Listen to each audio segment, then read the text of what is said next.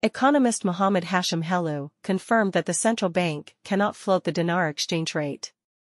Helou said, "The Central Bank of Iraq cannot think about floating the exchange rate because it will abandon its only influential tool in light of the weakness and disruption of other economic tools." He added that the exchange rate is the nominal stabilizer of monetary policy in Iraq, and thinking about abandoning it is economic suicide, and the bank cannot even think about that.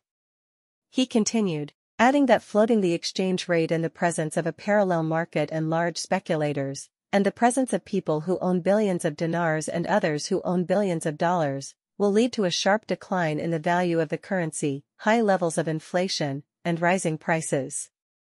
Economist Mana Al-Obeidi confirmed that the fixed dollar exchange rate adopted by Iraq depletes the country's foreign currency reserves. Al-Obeidi said, "The only thing that is completely under the control of the Iraqi state is the exchange rate, which forcefully drains all foreign reserves to maintain an imaginary fixed price that traders benefit from to increase their profit margin." He added, "I never called for following a free float policy.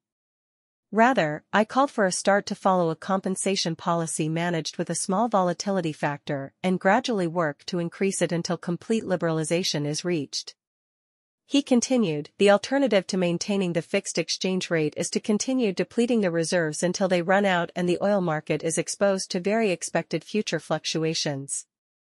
Then, will we be forced, not given the choice, to an absolute flotation of the currency or a shocking reduction in the exchange rate, as happened in 2020, and then the risks will be greater and greater?"